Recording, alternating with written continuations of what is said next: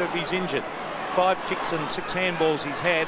Spalding comes back after. He's a good player, this man. Spalding, a high kick on the left foot.